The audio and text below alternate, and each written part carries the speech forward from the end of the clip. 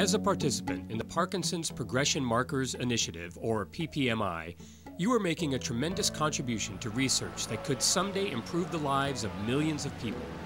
It is the extraordinary commitment of everyday people that allows clinical studies to go forward, bringing us closer to new and better treatments for disease.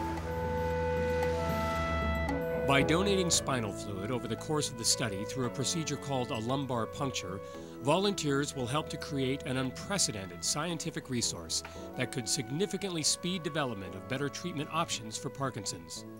We want to give you a preview of this routine but vital procedure so that you'll know what to expect. PPMI is the first Parkinson's disease study of its kind.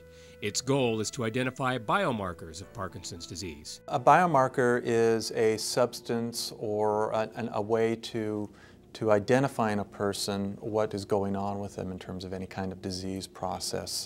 Parkinson's is a disease of the brain, and we'd all love to have a biomarker from blood, but if you've looked at blood, it's full of stuff from all over the body. Cerebrospinal fluid, or spinal fluid, surrounds the brain. It contains the proteins and the other substances that are produced by the brain. And by taking a sample of this fluid, we can assess the biochemical events that are happening in a living human being. And analyses of these substances will provide vital information that will help us develop new and improved therapeutic and diagnostic techniques. This is the only access we have to brain chemicals in a living person.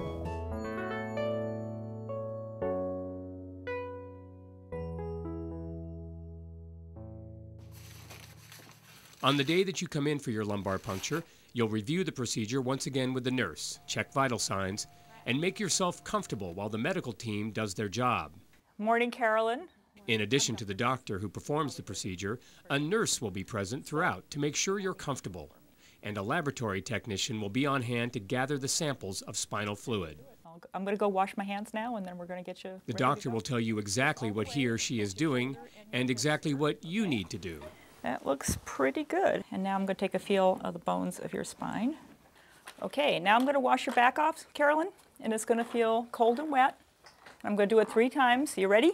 Here it comes, cold and wet. Carolyn, I'm going to do the part that hurts just a little, where I put the local anesthetic in. For most people, the only sting is that moment when the local anesthetic goes in, just like at the dentist. Once it's in, we're ready to insert the needle and collect cerebrospinal fluid. Yeah, okay, now you should be numbed up. But I just want you to know that you shouldn't feel any sharp pain when I put the real thing in, the real needles.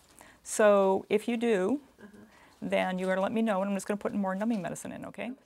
In most cases, it takes about 10 minutes to collect 2 tablespoons of fluid, which will give researchers dozens of samples to test for proteins and other brain chemicals, or biomarkers. There's a less than 1% risk of getting a post-lumbar puncture headache. And before you go home, the doctor will explain to you what to do if you get one. Any more questions? The whole atmosphere was calm. There was somebody by my side there just to make sure everything was going well from my perspective. I think she asked me if I was okay every 2 minutes. She was checking. When you participate in research, you are giving something money can't buy. Every clinical study aims to fulfill the promise of scientific innovation, but these studies can be successful only with the participation of committed volunteers. Not only will biomarkers make earlier diagnosis possible, they are also vital to drug development.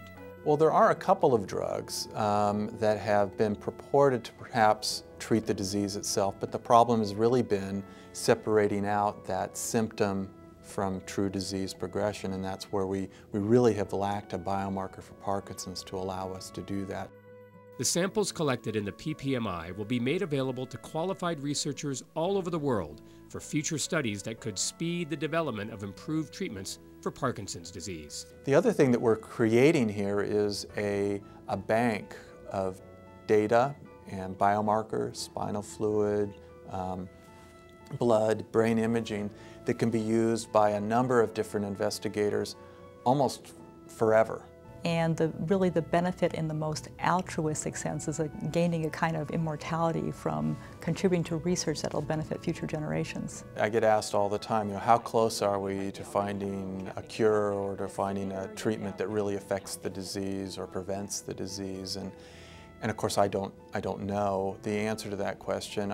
I can guarantee you that this kind of study is critical to move us forward, and that if we don't keep doing research, we're certainly not going to get to that point any sooner. It's a big commitment, but a really, really worthwhile commitment.